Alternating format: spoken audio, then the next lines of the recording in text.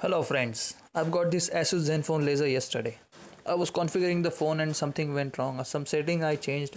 Since then my notifications are not working. Push notifications. So notifications for Play Store, WhatsApp and other things are not showing up. So now after doing some research I've found the reason and now I'll share it with you. So what you have to do is go to lock apps. Sorry for that one. Then there is one setting at the top.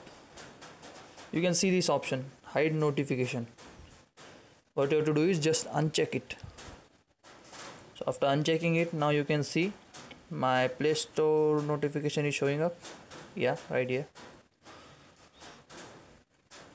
Okay, that's it. Since my Play Store was locked, I've applied a lock code for Play Store, so the notification was not showing up. So now it is working fine. So hope it works for you and you like the video. Thank you. Bye.